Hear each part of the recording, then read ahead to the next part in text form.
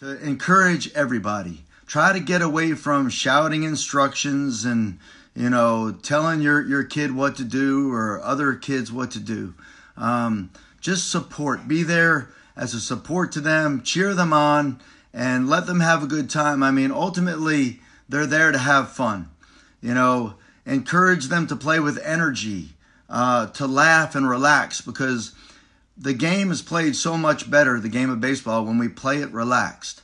When there's tension, anxiety, and pressure from coaches and parents, and you're trying to please people in the stands, that's no fun.